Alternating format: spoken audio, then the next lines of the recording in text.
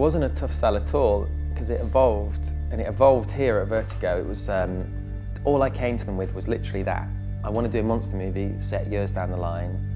I'll do the effects very cheaply, and we can shoot it, I can shoot it myself, we can shoot it very guerrilla, you know, and that'll add to the realism of it all. And they were like, great, okay, let's do it. Aliens have been evacuated.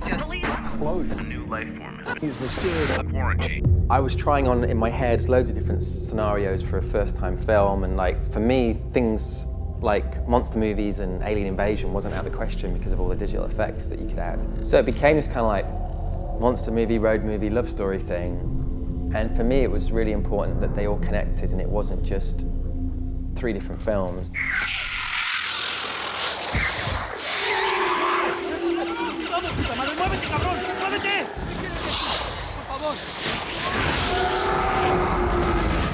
Have I broken into the film industry? I don't know if I have. It's like, you never feel like you have.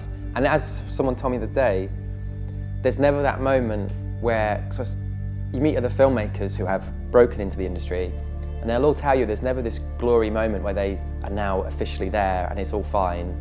There's always this perception of like, if your next film fails, you're out. In simple terms, pick up a camera, go make a film, show people. That's, every time I've done that, my career has progressed a little bit.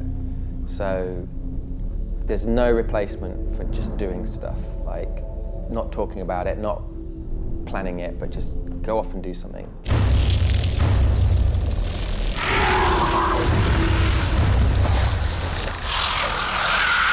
Generally, it's very important that people who want to support independent filmmaking, that they go see the film on the opening weekend.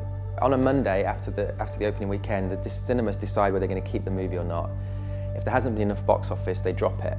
So if you want to support independent filmmaking and you see a film you like the look of, I mean, the best way you can support it is go that Friday or Saturday, go see it then. Don't wait for it on DVD, don't, you know, because that's the best way to support independent films.